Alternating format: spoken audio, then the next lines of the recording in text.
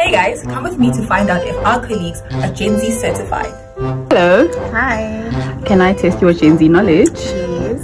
What do you think the word tea means when I say I've got tea for you? Oh, tea means you got the juice, you got gossip, you got something interesting. Yes. Tea. Yeah.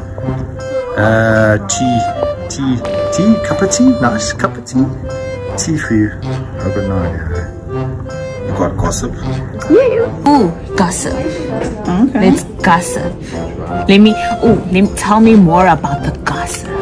Can I have two guesses? Or one? Sure, you can have as many guesses as you want. Well, I think it means that you literally spilled the tea, and then afterwards you talked about the tea that you've spilled to other people.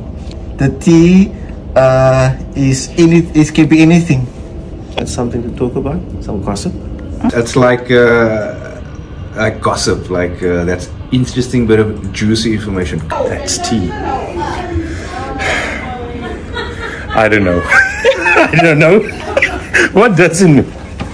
I'm thanking you. Oh, thanking you. Like gossip? Like spill the beans? Is it something like that? I don't know.